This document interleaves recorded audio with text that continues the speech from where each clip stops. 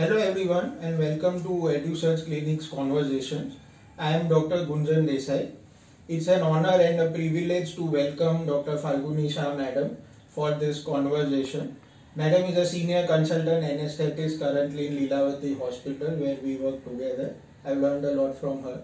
Madam has a blend of experience working in both the government setup towards the early years of her career, followed by private corporate setup, where she has, I will not say trained, but mentored a lot of students throughout their careers. So thank you very much, Madam, for giving us your time for this conversation.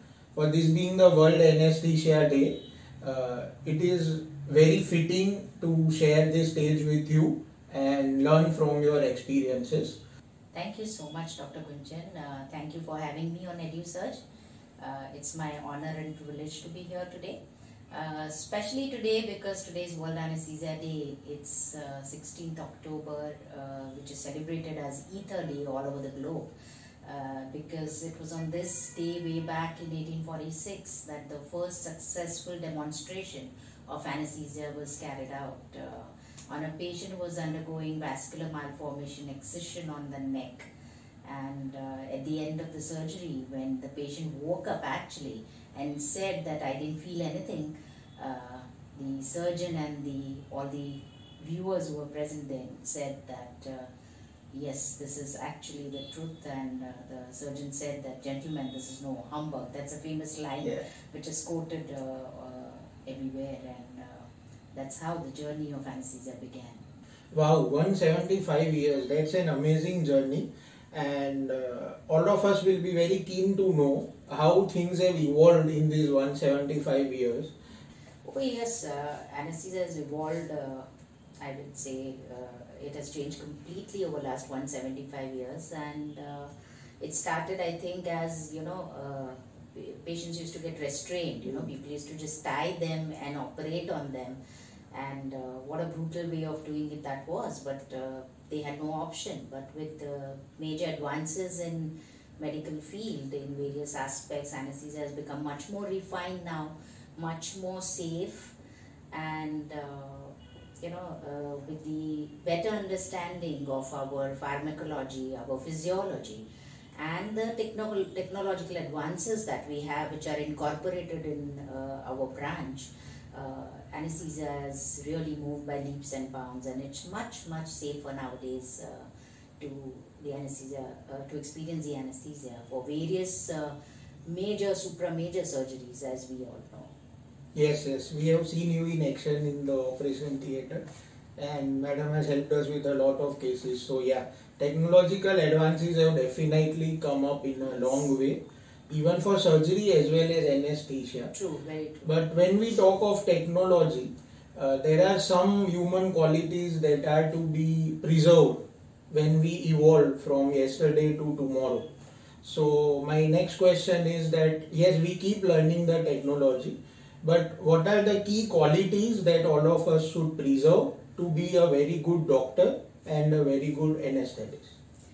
Oh yes, very right, Dr. Gunjan. I would say that technology is extremely necessary. It is complementary to our practice, but it cannot replace human qualities for sure, So, if you ask me, the basic quality that any doctor needs is to have compassion and passion for your work, because no amount of money can make you wake up at 2:30 in the night and rush for a highly demanding emergency case over months, years and decades. See, it can be done for a short period of time, but if you have to do it your lifetime, you have to have passion for that. So that is one thing which has to be there.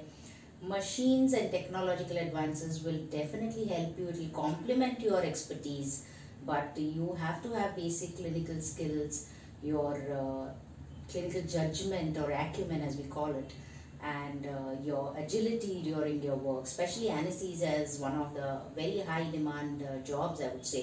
It's often compared with the cockpit of a pilot, so you have split seconds to respond many a times. Not often though, luckily, but it is like that. So those things, of course, you have to preserve, you have to develop over a period of time as you grow in your career, and yes, make most out of the technological advances at the same time. Yes. So yeah, correct blend of human qualities and technology is the key to be a good doctor. So going ahead for anesthesia perspective, a lot of new advances are coming up in anesthesia, like you said. So would you like to share some information on that direction, on how to pursue a super specialization in anesthesia?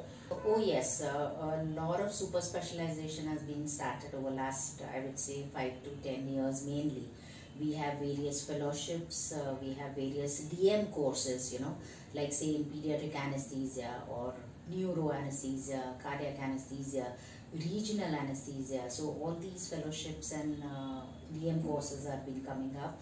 It's extremely good if you can super specialize in any one of the branches, because then obviously you're focusing on that particular branch and you can really excel in that field. And you can really kind of do research or whatever you are interested in that as well.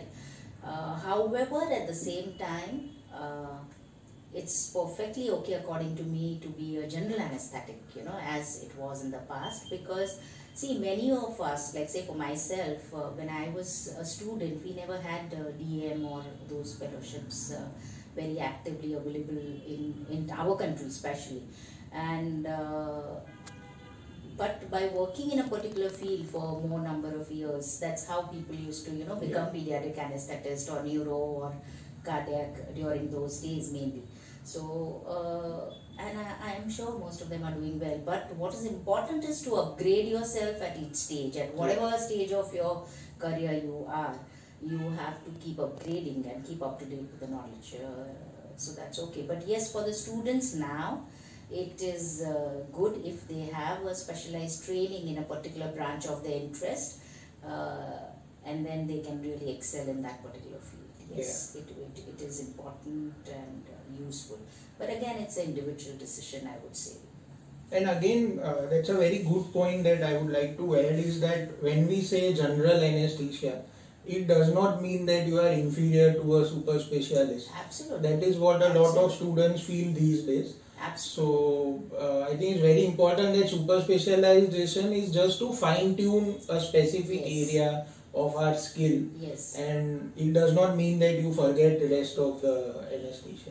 You said that we have to keep upgrading and updating ourselves. And now, how do you keep updating yourself with the recent advances in the field?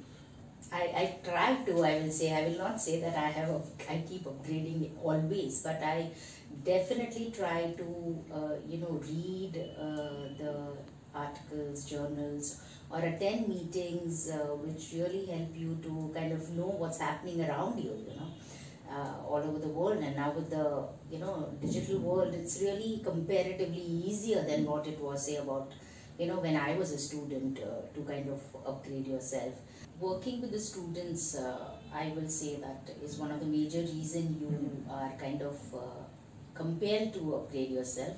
And also you learn a lot from them, because they are, young, they are much more tech savvy than what you are. They are giving their exams, entrance exams, and so on and so forth. So they are also pretty well upgraded. So it's good to learn from there. And I always believe that you have to be a lifelong student, Yes, that's very true. As they say, learn while you teach and teach while you learn. I think that summarizes what Madam is trying to say. Going to the next very commonly asked question, is this ongoing debate of practicing in an institution, predominantly a government setup, versus a private corporate setup, versus freelancing, which is something that you can work any place, anytime. Since you have been experienced in institutional as well as private setup, how would you advise someone who is just joining the field to approach this issue? Yes, each setup has its own pros and cons, I will say. One has to decide for oneself which suits them the most, depending on their circumstances and their what they want out of their practice. Yes. Major differences I would say is, yes, medical college and institute, it's like going to be a big department, and you will have a lot of students, you will have a lot of academic activities, plus variety of clinical work is tremendous in any government or municipal setup that you have. So a lot of learning in both clinical and academic terms there.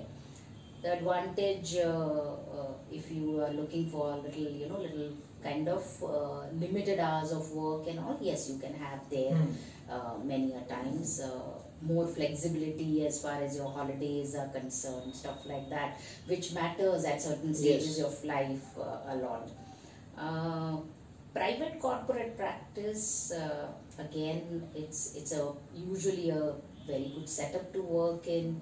Again, the variety of cases you get is equally good if you're working in a good busy setup like the one which we have at Lilavati.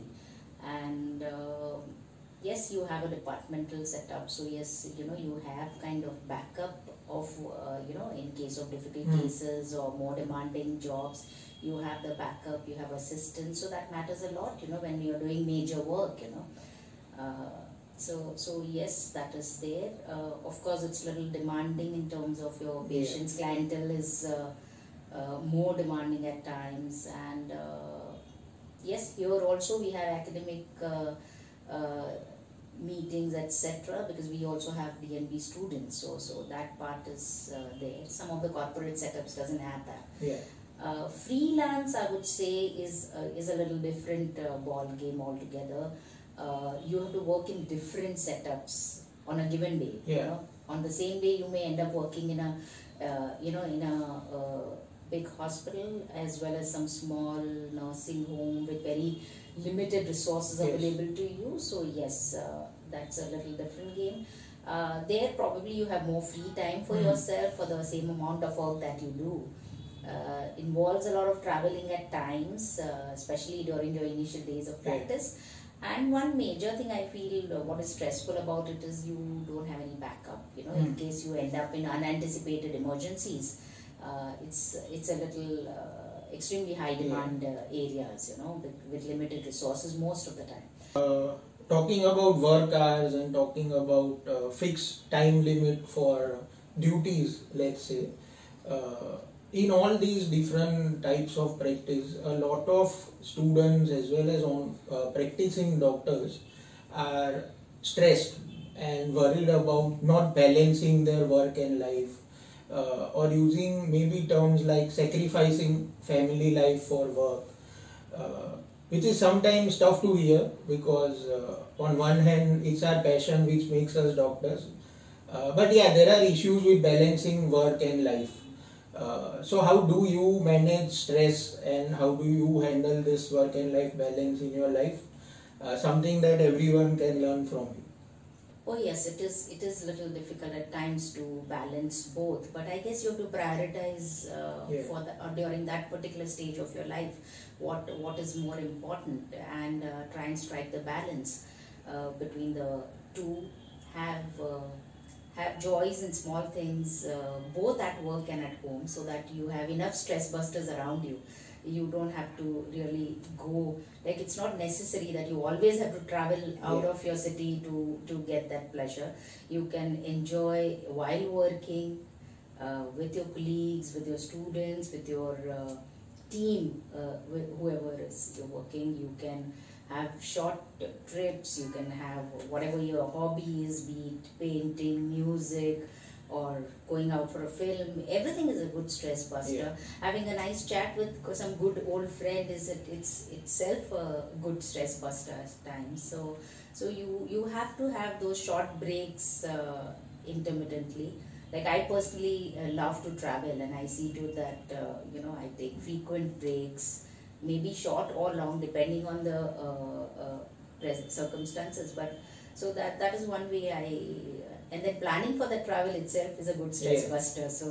So that you have to find yourself what suits you the best, and under that circumstances what is your priority, and I guess you can do it. Of course you need a very understanding family to support in your decision, and you can do it. Yes. What would be your message to all the students out there who are looking at the today and the tomorrow? Few message, you can call it a message or my observation or whatever. I would say that be progressive and proactive wherever you are, in whatever setup you are. In fact, that's true for most walks of life, you know. So that is one. Keep upgrading your CV in both academic and non-academic way. Then change is important, change in life. So don't be afraid of change. Yes, changes are stressful, but then you have to face it and learn. If you enjoy it, if you succeed, and if you don't, learn from that and just move ahead. So change is important, and enjoy what you're doing. Yes. So then only you can go a long way. Otherwise, you know, if you are not enjoying your work or whatever you're doing, it's going to be tough. So so enjoy, find your interest and develop that, and have ways to kind of, as we discussed earlier, have stress busters. Know your stress busters so that you know you can have them around you. And communication skills are extremely important. It was always important, but now all the more with every patient and everybody coming with Google knowledge, you have to have ways and means to communicate the right thing to them when they come to you.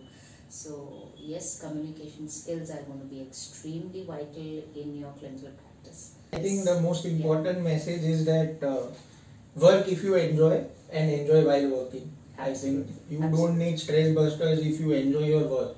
Your work becomes a stress buster then. Most of the things fall in place if you do that. Yeah. Thank you very much, madam, for sharing your experiences and your life journey with us.